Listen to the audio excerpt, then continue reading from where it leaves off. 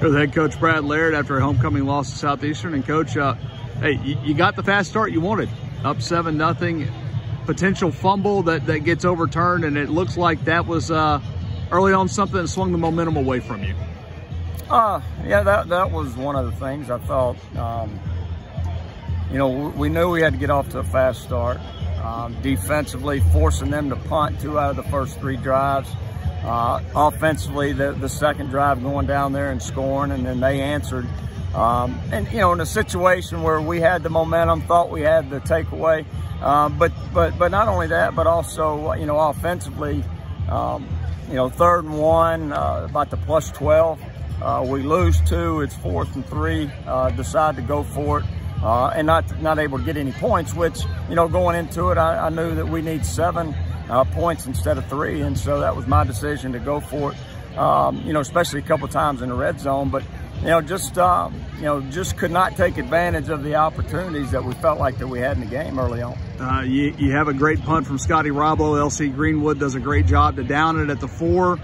You look like you got a chance to keep it at 14-7 going into the half, and then maybe the quickest strike drive they have, 5 plays, 96 yards, and it kind of flips the way things feel at halftime.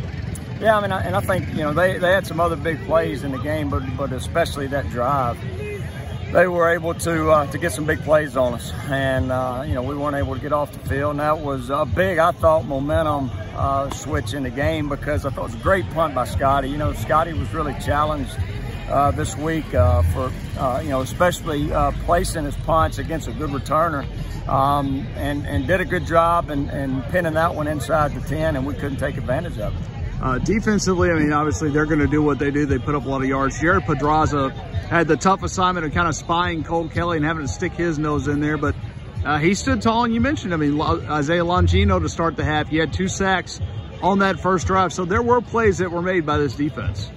And that was, you know, one thing that, you know, they have a lot of success is getting rid of the ball quick. And, you know, for us to be able to, get some sacks, and I think really the one, you know, with Longino opening up the second half. But so we were able at times to be able to get to him. For you guys, Zach Clement makes his first career start, and he did some good things, scoring the first touchdown and then finding his first career passing touchdown late in the second half.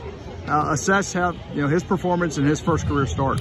Yeah, I mean, I think we'll have to go back and look at the, you know, evaluate the tape. I thought it was good early on to get off to that fast start, especially him, you know, with earning his first start, and, you know, was able to do it in a lot of different ways. I think, you know, later on you saw him being able to do it with his arm. Early on, you saw what he could do running the football. So, you know, I think, you know, as we go back and look and limit the mistakes is going to be key as we move forward, and not just at the quarterback position, but all 10 positions around it.